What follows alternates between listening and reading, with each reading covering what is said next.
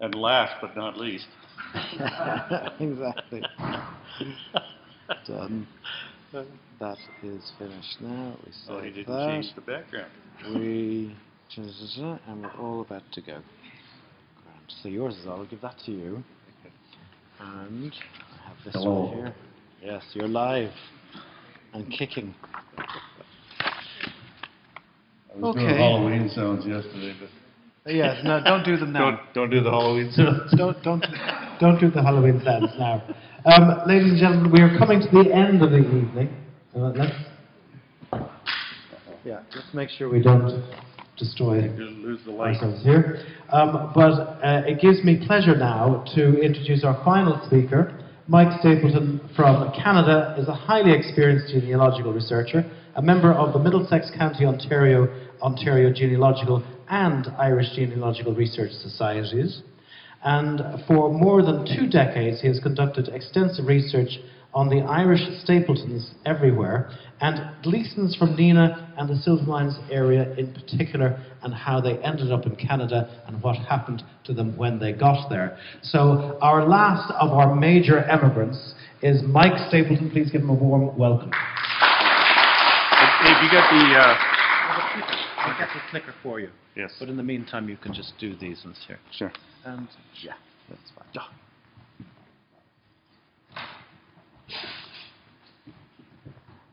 Thanks very much. Thank you very much. This is a much younger me, by the way. I know you can't really see it, but that's a much younger me. I wanted to make sure I had one. That one there. This person here.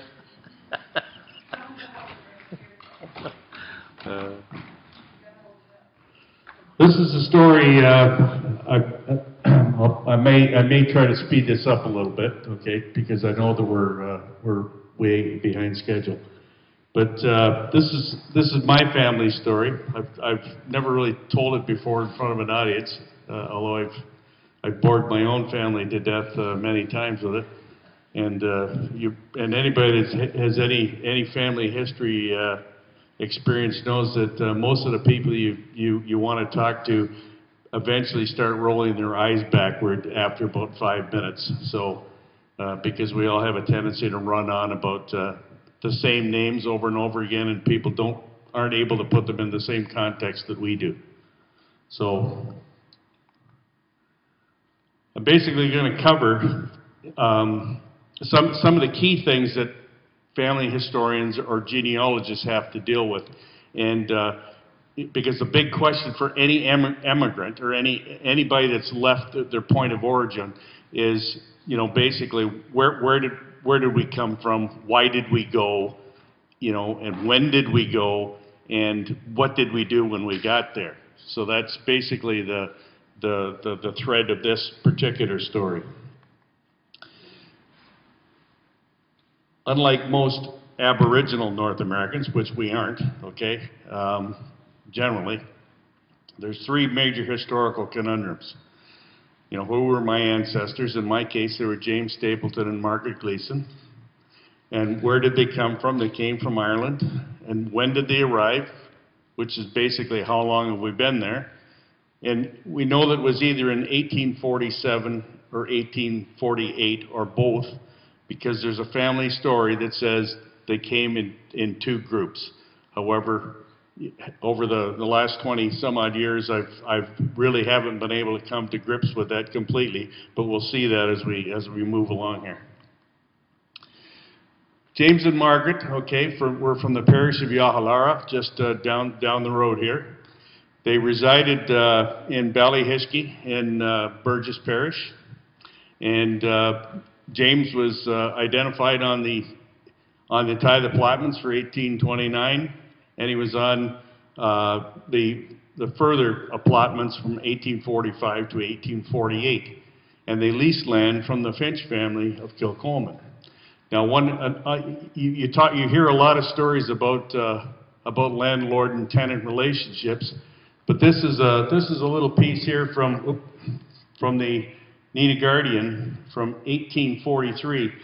James Stapleton and his neighbor and friend Terence Boyle congratulated Mrs. Finch for actually reducing the rents for them in that particular year, because 1843 was one of the earlier years of the famine, and the potato crop failed that year, and obviously they weren't able to pay the full rents, and there was a lot of land, you know, there was a lot of agitation in Tipperary at that particular time, but I guess it was probably good for Mrs. Finch to see that, but they actually put it in the Nina Guardian.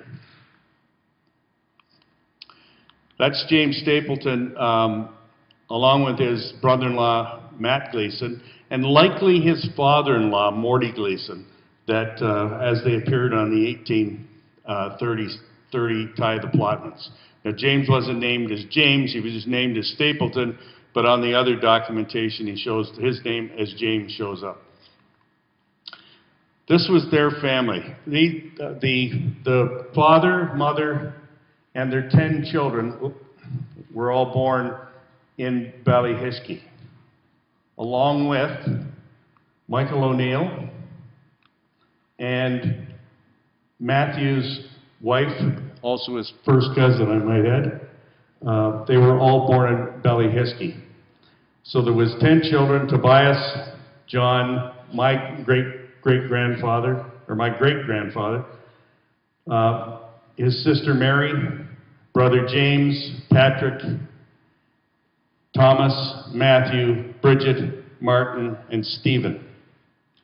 I won't spend a lot of time talking about them in general, but they were the progenitors of our family. They all left, and they all stayed. Now, one of the interesting things about where in Ireland do we live, a lot of people that emigrate struggle for years trying to figure that out. And although it's getting a little easier today, in the days when I got started, when everything was on microfilm, or it was in a book, or it was in some family lore somewhere, we were very, very lucky. There was one of the things that the Irish did in general was they seemed to have left a stamp when they died. A lot of Irish in North America in particular, and I've seen it also in Australia on tombstones, where they've left where they came on the stone.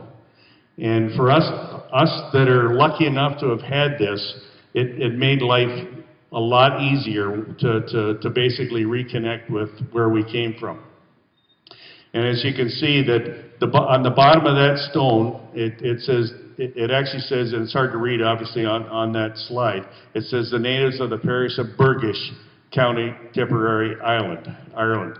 And of course, Burgesbeg is pretty close to the way Burgess is said in Irish, and the stone carver basically carved it the way he heard it. So it was like all names, you know, it was phonetic. Now my great-grandfather, when he passed away, he was able to at least pass on the fact that it was Burgess Parish, not Burgess Parish. Now, where in Ballyhiskey did they live, which is always a conundrum. You know, the kind of land records that we're used to today, where it basically places a house on a lot, you know, within some kind of a township, within a city or wherever, and it's all surveyed. Of course, in Ireland in 1850 and before, that sort of documentation doesn't really exist. So we have to maybe use our imagination a little bit to do that. Now, one of the things that we have is we have a series of letters that were received from Ireland, which were responses to letters that were sent to Ireland from at least one of our family members. Martin, one of the younger sons, seemed to have kept up a fairly good correspondence with his Gleeson cousins in Ballyhiskey. And so you can see from this little inset that I did here that in 1870, this letter from their cousin Mary Gleeson, they said that the house was still standing, but they're using it as a cattle barn. And because in those days, if you had to take the roof off, you had to take the roof off a dwelling for it not to be taxed. So if there was nobody living in it, the first thing that happened is the roof came off, because it was no longer then subject to the tithes. So when we look at the Griffiths map for 1850, there are in one area of the Ballyhiskey townland, it appears that there's a group of dwellings that are likely candidates for where we lived. Now, this house here, we know was Thomas O'Neill's and his wife Catherine Marshall's house. Now, Thomas's son Michael married Mary Stapleton in Detroit in 1855. Thomas O'Neill and James Stapleton were very close friends, and we know that from the letters and that we have, and for their positions on the various documents as they changed through the years of the valuation, that the field that they were responsible for or had leased was this one here. Now, I'll just change the sheet here. One of the if you've ever used the OSI website for trying to map out places in Ireland, one of the little tricks it has is you can overlay the historical layers onto the current layers to see if there's any changes in the position of houses or whether there was a dwelling there at the time. And when you overlay the two maps, you'll see that there's one building that is still there that was in the 1850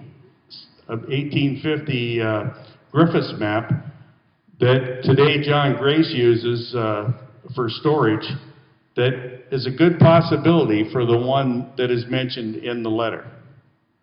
It's not conclusive evidence by any means, but it certainly makes a lot of sense, because the Gleesons and Stapletons and the Neils all lived in very close proximity. The next question, why emigrate? And Gert de Moor, you know, the Great Famine. That was the emphasis for so many people. Okay, potato crop devastation basically left the countryside without a means of living, and you know, starvation leaves very few prospects for people, and we know that over a million died, you know, within Ireland. So these dire economic conditions destituted families, and emigration became really the number one option for everybody. You know, and you got to think of where are you going to go? Well, you know, it's the land sometimes is greener on the other side, and many Irish went to America. They went to Australia. They went to New Zealand, but you know, the biggest group of people certainly went to America. And of course, America in those days was, and as it is today for most Irish, is anywhere in North America, whether it was Canada or the United States, it didn't matter. It was just America. And if you had money, you know, land ownership here was almost impossible for ordinary Irish. And the people here knew that those from the people that emigrated, and they didn't have email in those days, but they did have the post, and they used it quite regularly. So what happened in America was known here, either by the people here, or there sending newspapers and other documentation back here to inform the people. It's amazing, you know, given the letters that we've read, and the letters in our family, and the letters that I know of from other families. You know, those mail packets that went back and forth between Europe and North America, you know, carried a steady traffic of information, family information back and forth that kept everybody in tune with what was going on no matter where they went. And of course the pressure from family and friends, and we talked about chain migration, these are the enablers for chain migration. If little Johnny went with Mary and they were happy when they got there, then little Johnny and Mary told everybody else, and next thing you know, the rest of the family's coming.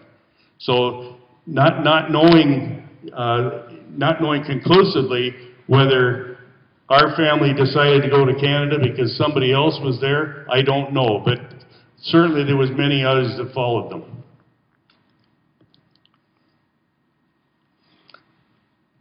British North America, you know, British North America, of course, like Australia, was a series of colonies.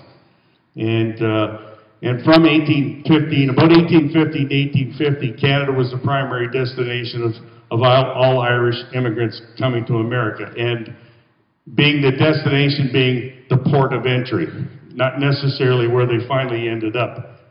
Because it was coming to Canada was actually the least expensive way of getting to America. And once they got there, likely about 90% of the people then made secondary trips into the U.S. rather than stay in Canada for a lot of reasons. Because what happened was in those days, most Irish ships that left from Ireland in particular, they would go empty across to the British colonies, would pick up lumber and other natural resources, and then they would come back full on the return trip. So in the days when they finally realized during the famine in particular that this was a big opportunity to make a little extra cash and pay for their ships. So they were able to then charge relatively small fees for the people to travel to North America, and it therefore became a lucrative business supplement for them, so that they could then increase their revenues, and because really people were ballast on the trip going overseas. And the major ports of immigrant ports at the time were Quebec City, Halifax, and St. John in New Brunswick.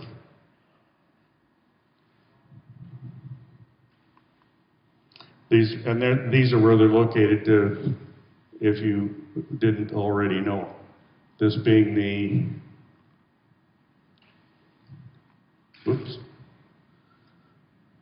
Gulf of St. Lawrence here. Halifax actually had a fair number landed in Halifax because it was very close, of course, to the eastern seaboard here. And anybody with the intention of going to Boston, or generally they would land in Halifax or St. John. Anybody that wanted to get into New York State or to New York City in general would come from Quebec. And then they would follow there's several ways of getting there, but they would follow the Finger Lakes in New York State down, get onto the Hudson River, and then go either east or west, depending on which way they were going to go. Now, as I said earlier, family lore claims we came in two groups. However, the one piece of documentation we have is Matthew Stapleton's obituary. He was the last of the original guys to die. He passed away in 1923, and he was born in 1931. Although he always claimed he was born in 1836 or 1837. But in his obit, it claims that they left Limerick on the 1st of April 1847, and they landed in Hamilton in Wentworth County, Canada West, on the 24th of May 1847. That would just about be an impossibility given the state of sailing ships in those days. However, it's pretty close.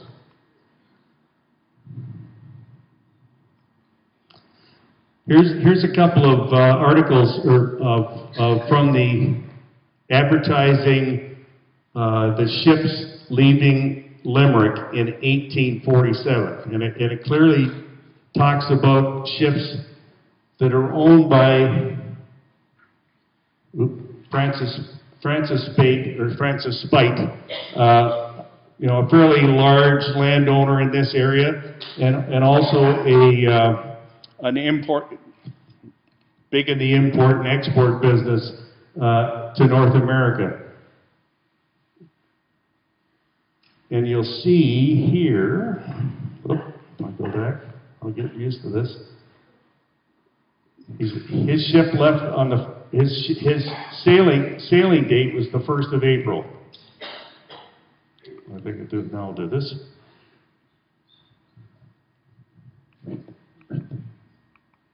guess I go to the other. Oh, there it is. Sorry.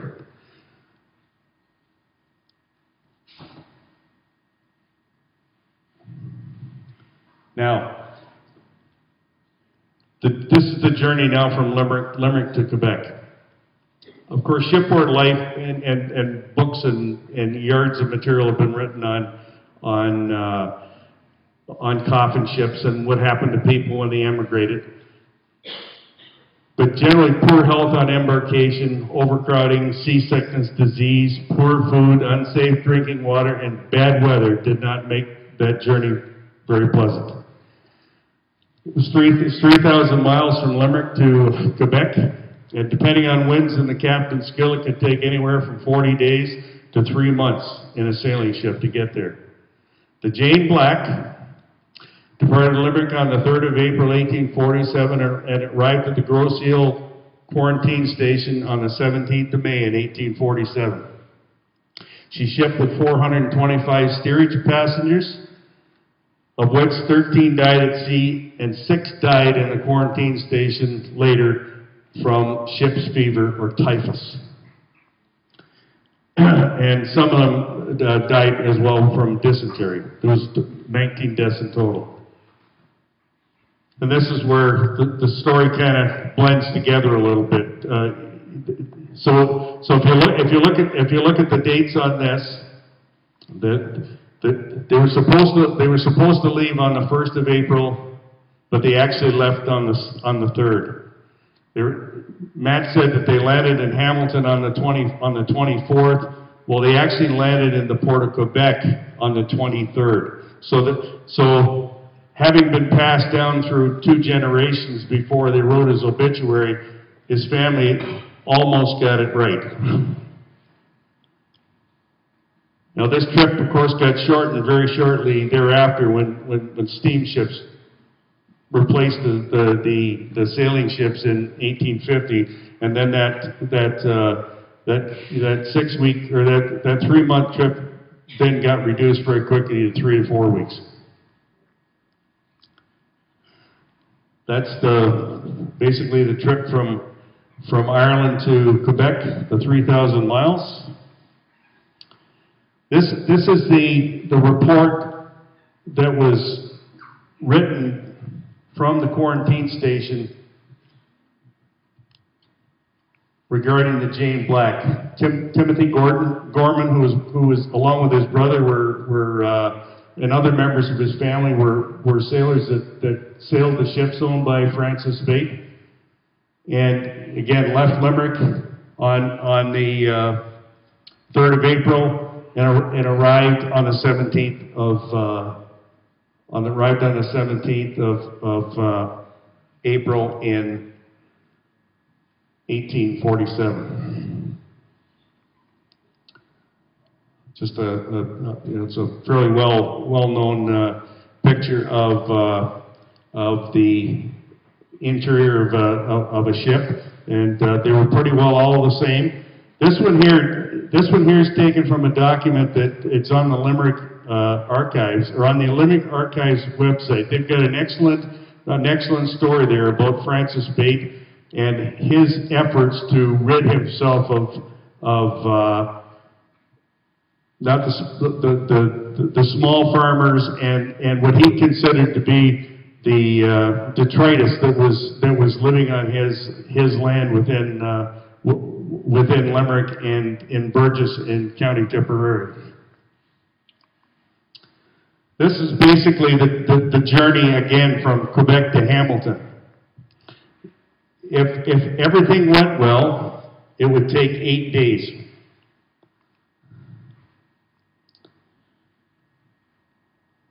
And it was done on steamships in those days. There were steamships because this is, you know, Canada's got a lot of water like Australia, only ours is all on the inside, not on the outside. And so the distance from Quebec to Montreal is 180 miles, Montreal to Kingston 247, Kingston to Hamilton 220, the total journey being 647 miles. And the cost would have been 19 shillings for an adult. So the family had to have had enough money to pay for the passage from Ireland to Quebec, and then enough currency to pay for the trip from Quebec to Hamilton.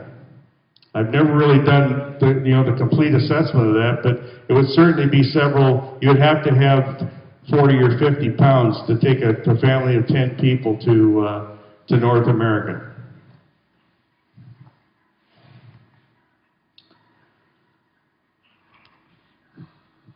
They then went from Hamilton and purchased land in Enniskillen Township in Lambton County. But the trail doesn't really pick up again, for us, until they purchased their first land in Enniskillen Township. And that was it shows up as a record in 1848. The transaction for that mortgage, and the mortgage was taken up by my great-grandfather, John Stapleton, and it was 11 November 1848. And again, oral history states that they hired wagons and teamsters to move themselves and their belongings from Hamilton to Lambton County. Now they would have, to pay for that, they would have had to, and again, this is pure speculation. They would have had to. It says in some of the documentation we've got, and it also says in the family lore that they didn't arrive in Enniskillen Township until 1850. So between the time that they debarked in Hamilton and the time they left, they must have been doing something. So you can only assume that they were working as day laborers. They were trying to get enough money put together to put a down payment on a mortgage, and then they were somehow getting themselves together to move towards this property that today is about an hour away by car, or an hour and a half away by car, which in those days probably would have taken them a week. And this is the journey, as I say, from the head of Lake Ontario at Hamilton over through London, over to Enniskillen Township and the Petrolia area. Today would be, it's about an hour from Hamilton to London by car, and then it's about 45 minutes from London to Petrolia by car today.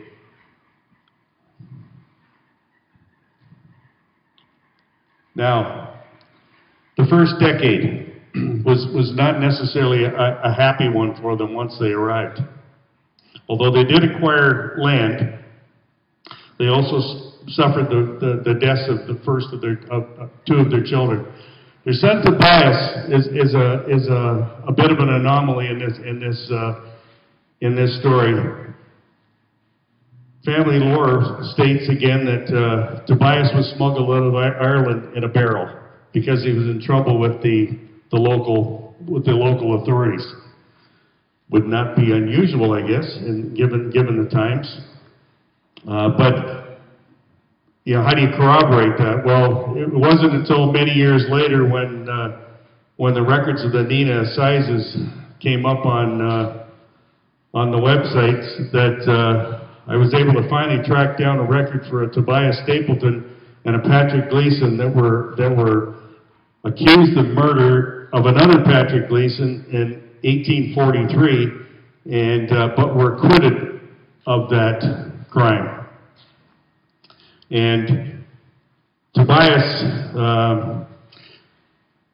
you know, so likely being this Tobias, because again, the two stories are, there was only one Tobias that I know of in this area at that particular time. So I've always assumed, or I've been assuming for the last little while, that was our Tobias.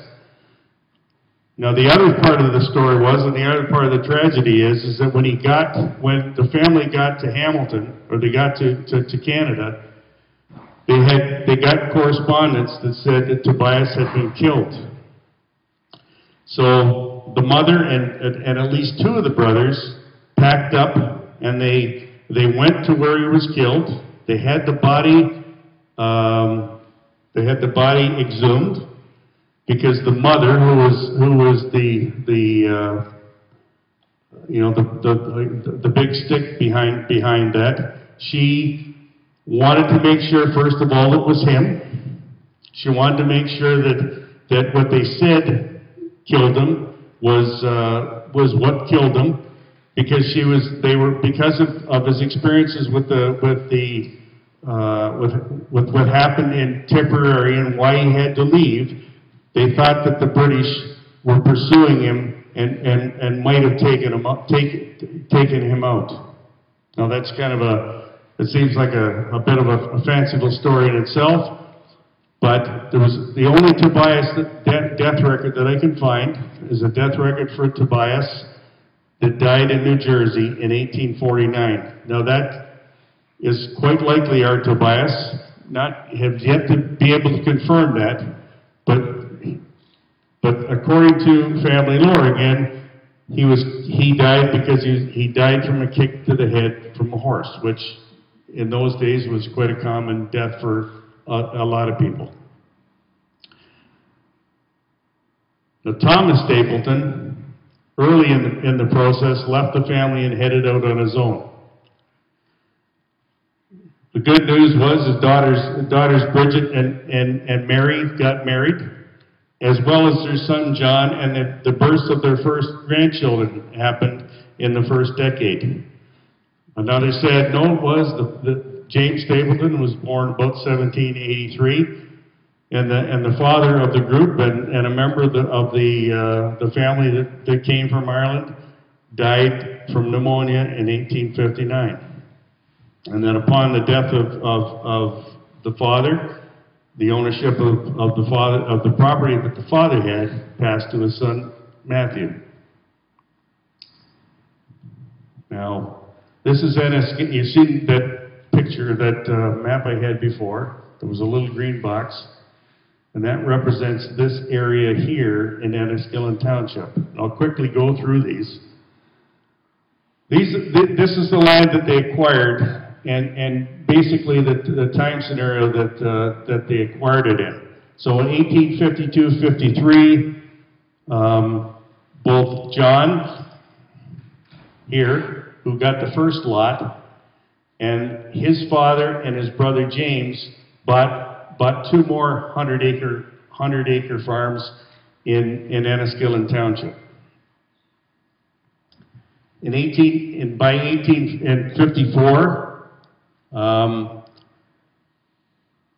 it remained the same. 1855, after Michael O'Neill and Mary got married, they bought an adjoining property in the same area. 1856 and 57, again the additional property was procured, and then 1858 to 1863, sons Martin and Stephen also acquired property in the next concession over. Now, the second decade. Margaret Gleeson died in 1861. As I said before, there was two more farms purchased. The youngest son, Stephen, kind of disappears from the record as well. The only confirmation that we have that he actually died was a letter from Ballyhiskey back to his brother Martin that confirming that he died in 1866. The letter was dated November of 1870. We know that it also confirms in that same letter that their daughter Bridget had died. So somewhere in 1866, Stephen died, and Bridget died in November of 1868 of childbirth. Martin Gleeson met and married a young gal that was living in Michigan, and then he, after his marriage, he moved to where her family was in Kanaki Township in St. Clair County in Michigan. The third decade. Several grandchildren moved to Michigan looking for industrial work and land. A lot of people didn't want to be farmers. And then somewhere between 1877 and 1881, Mary and her husband Michael O'Neill moved to St. Clair County, basically following their children. And they ended up purchasing land and lived very closely to where their brother Martin and his children lived. It's amazing, but the family, even though they were separated not only by a national boundary, which was a river in that particular case, but it really wasn't a boundary other than the fact that it was a river. They actually managed as a group between the Enniskillen Township crowd and the Michigan crowd. They still operated as a family unit, and between the larger group, they had a fairly successful droving business, moving both sheep and cattle to the stockyards in Buffalo and the stockyards in Chicago.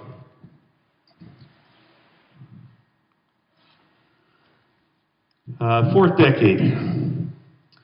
My great-grandfather John passes away in 1889 from pneumonia, and his farm was later purchased by his eldest son James from his mother, and she then moved into the town of Petrolia.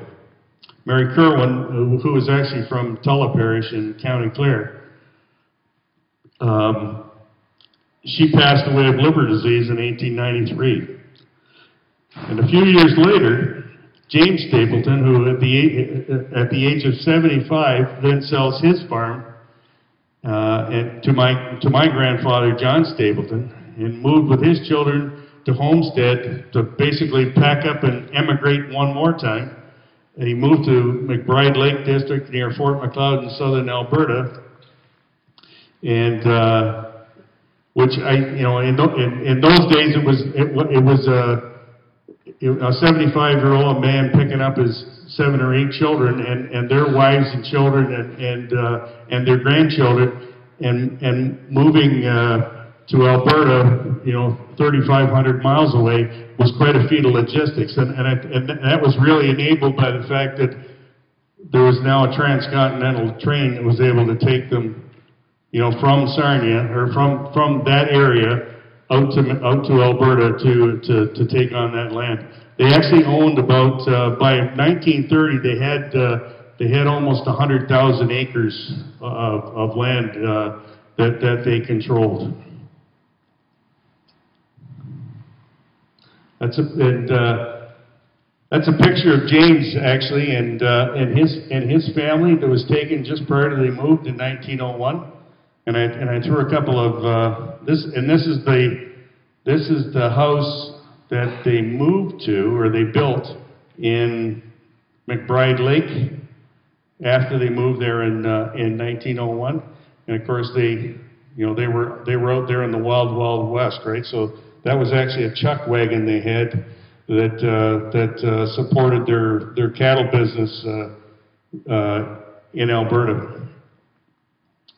This is the same family, but it's the house that they sold to that they lived in, that they sold to my grandfather when they left.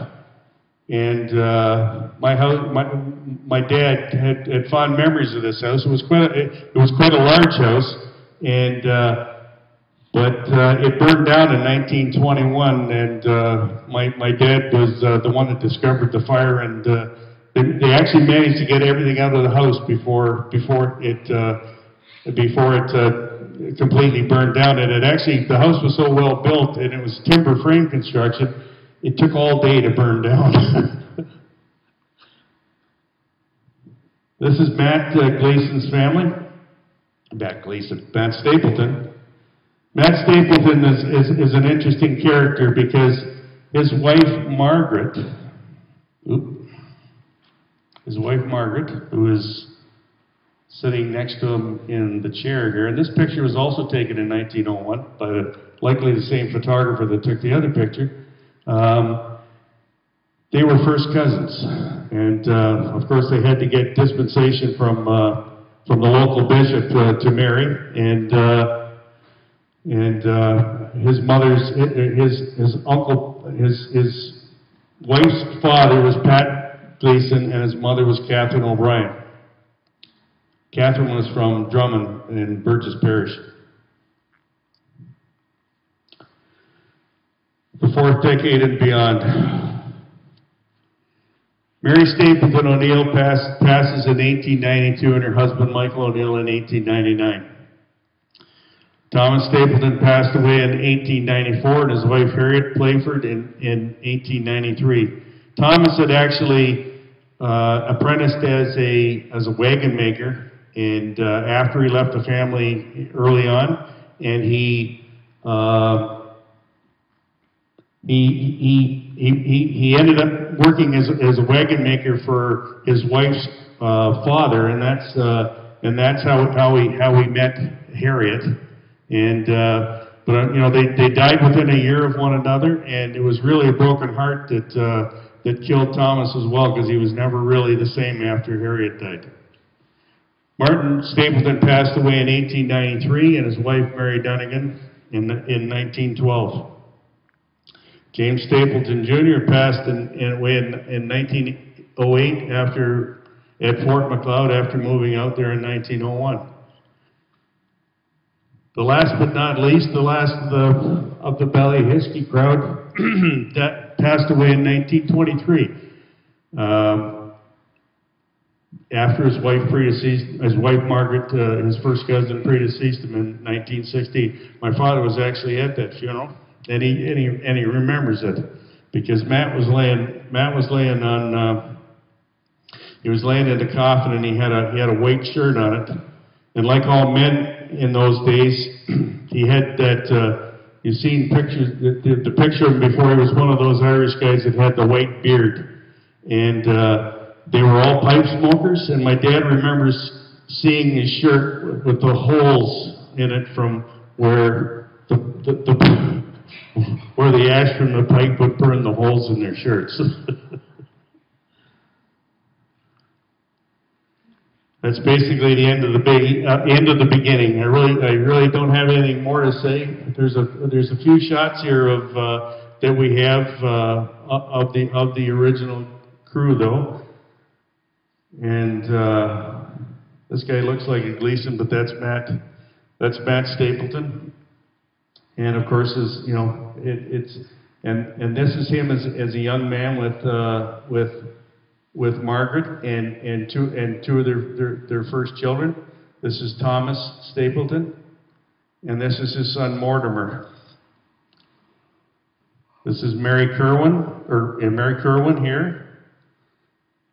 This is James. I believe this is James Stapleton when he was a little younger. This is James Stapleton when he was older. This is Martin Stapleton and Mary Dunnigan. And I think this is John Stapleton and Mary Hubbard, his wife. Not sure. This is Father James, or became Monsignor James Stapleton, the son of Martin Stapleton and Mary Dunnigan. He built the parish of Annunciation in Detroit, and he was its pastor from its opening in 1909, I think it was, until 1942 when he passed away.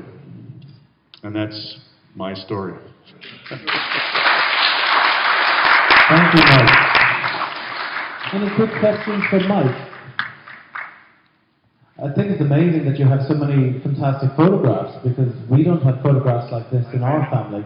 And I just wonder whether there are some families that are photographic orientators and other families that don't have that kind of... Well, that's about it right there. Well, we have many photographs. These are actually tintypes, you know, so they're just little wee small metal-backed photographs, and although they're really clear, you can blow them up, you can pull details out of them, that's phenomenal. And but that's pretty well it for legacy. I mean, there's modern photographs beyond that, but these are actually from this picture here. Like this picture here might be 1858. Wow. Okay. That's going back quite a while. Yeah. And this one here would be 1864 probably. Okay. Well, These are the 1870s. Legacy, that Yeah. kind of heritage. Great. Well, listen, I'm very conscious of time. We've had a fantastic day. We've had some great speakers talking about the various Gleeson emigrants to all the four corners of the world. And at 8 o'clock this evening, we have the Justice for Harry Gleeson group coming in to talk to us about their particular work. So can I ask you to give a warm hand for Mike Stapleton and his story of Canadian immigration. Thank you, Mike. See you all back here at 8 o'clock this evening. So go and find some dinner, and we will reconvene in due course.